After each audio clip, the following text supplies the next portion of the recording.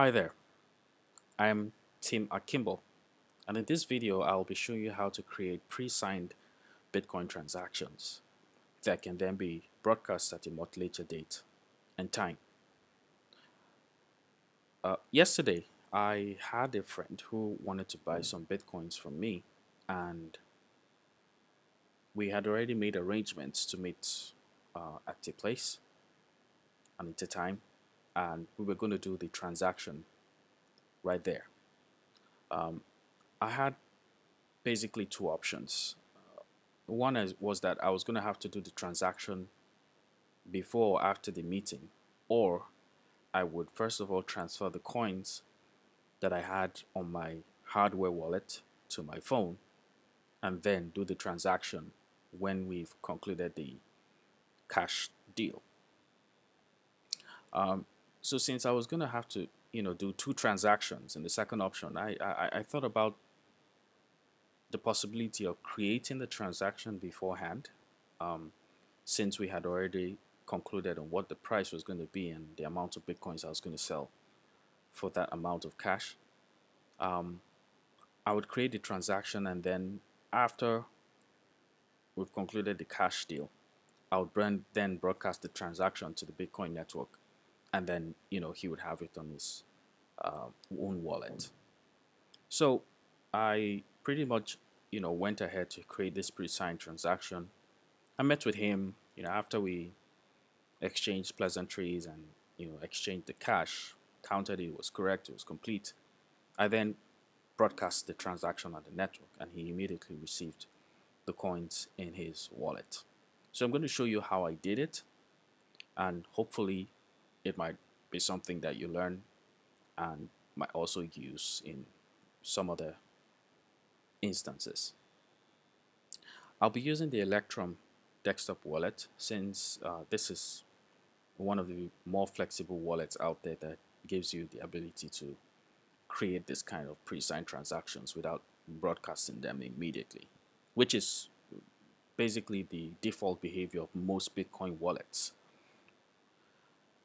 So here I have Electrum version 2.7.18, and in order to create a pre-signed transaction, you would go ahead to create the transaction as though you were going to send the coins right away, but rather than hitting the send button, you'll click the preview button. All right. So in this instance, I want to send, let's say I want to send 0.025 Bitcoins. I have already specified the address I want to send the coins to. Then I click on the preview button. Under the preview button, I get to see what the transaction is going to look like. Um, for other people who are more interested in, very detailed information, things like the size of the transaction, the fees that are going to be paid, and what have you. Now notice here under the transaction ID that is actually displayed as unknown. And the reason why this is because this transaction hasn't been signed yet. And until it is signed and complete, there'll be no transaction ID. So I'll just go ahead and sign this transaction by clicking the sign button. And once the transaction has been signed by my computer, I would then have a transaction ID, as you've seen here. Now, naturally, I would click broadcast and have this transaction submitted to the Bitcoin network, and then the coins are transferred from my wallet to the destination address. But rather than do that, I would save this transaction. Now, in saving the transaction, the coins have not left your wallet yet. You've just created a transaction and you've signed it, but you've not broadcast it. So the coins are still in your wallet. If for some other reason you don't intend to send these coins anymore, by just deleting this transaction or deleting this file that I'm going to save, you would basically have canceled that action. So I save this transaction and it has been saved. Now, the next thing I will do is just close this tab.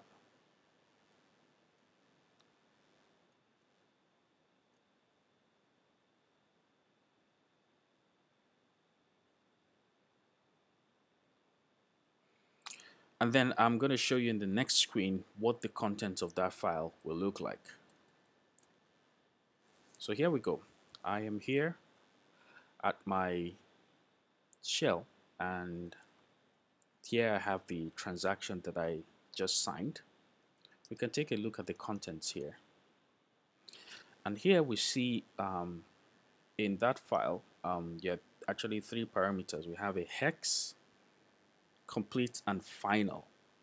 Under the hex, this is actually the hexadecimal representation of the transaction, the signed transaction itself. And that is what we need in order for us to have this transaction completed. So all you have to do is copy the value of this, the hexadecimal value of the transaction, and store it, somewhere safe. Maybe on your phone, since that's what you're going to be carrying with you, or you could write it down on paper, whatever medium. Just save it the way it is. For the purpose of this demonstration, I'm going to actually have that copied to my clipboard.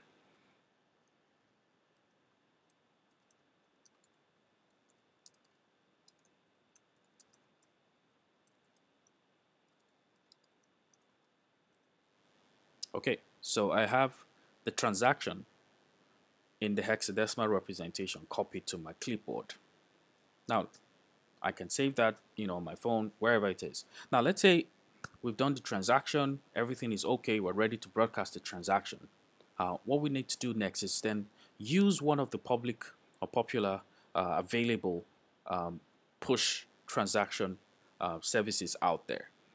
Blockchain.info has one, but the one I'm going to be using is the one by BlockCypher. The reason why I'll be using this is because I am not actually sending real Bitcoins. I'm using Bitcoin testnet coins. And so I need a push transaction API that supports Bitcoin testnet. All right. So here, which would also be like a typical Bitcoin transaction, I paste the transaction hex, and then I would just click the broadcast transaction. That's because the default network is Bitcoin. But because this is a testnet transaction, I would have to change this option to Bitcoin testnet. So once I've selected that option, what I then need to do is just click on broadcast transaction.